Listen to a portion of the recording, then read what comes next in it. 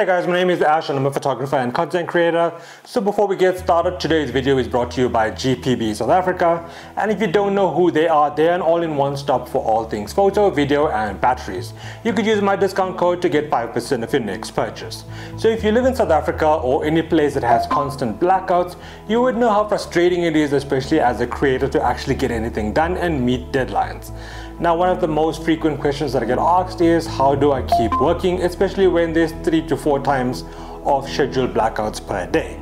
And the answer is simply by having one of these guys here, which is a portable power station. So GPB have sent me the 400 watts unit to take a look at. So let's see what we have here.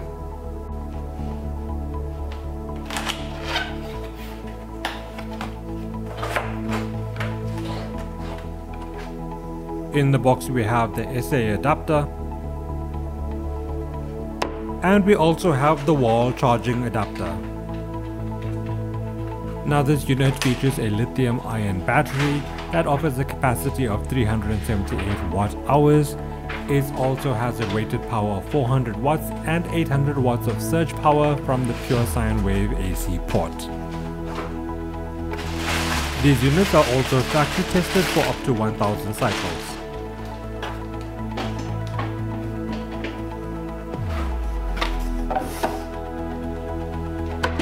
This power bank weighs just under 7 kilograms, so it makes it perfect for using either at home, the office or on location.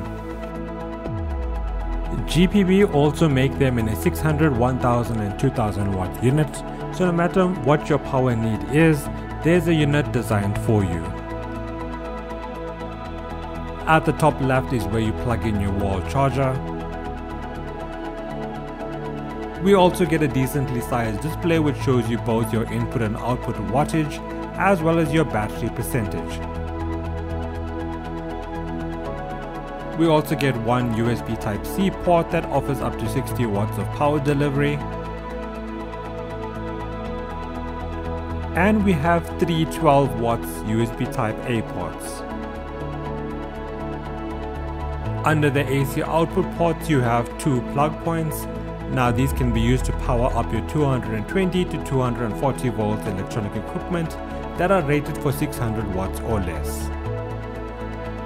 Now this is the 12 volts DC power socket and the 5525 output port. The floodlight at the back has 3 different brightness settings, and it also has an SOS light mode.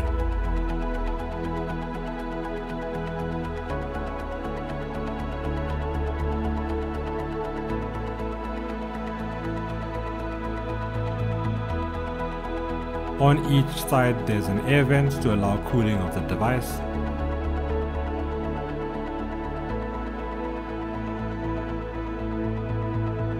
Now here I have my camera connected to the Type-C PD power port. And now I have my gaming laptop plugged in.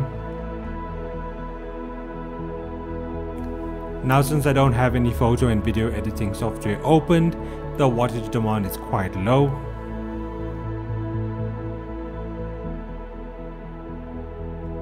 Now if you're someone that loves working outdoors or you travel frequently, it's advised to get yourself a solar panel.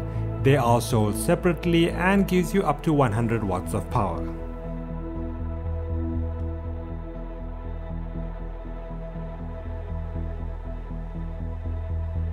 And that brings about a quick end to this video. If you have any questions, drop them in the comments below. Until next time, keep creating and see you soon.